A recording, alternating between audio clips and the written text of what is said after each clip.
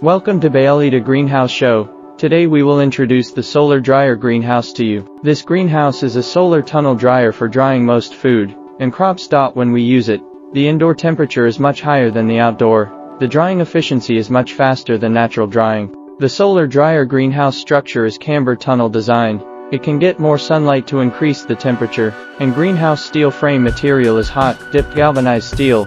It's great performance in the heat resistance and anti-rust. The covering material is 6mm polycarbonate sheet regularly.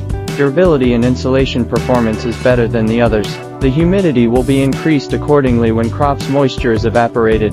The Solar Dryer Greenhouse is equipped with the ventilation windows in front of greenhouse, 4 solar exhaust fan at back wall, to discharge humidity air, so the greenhouse could keep dry environment.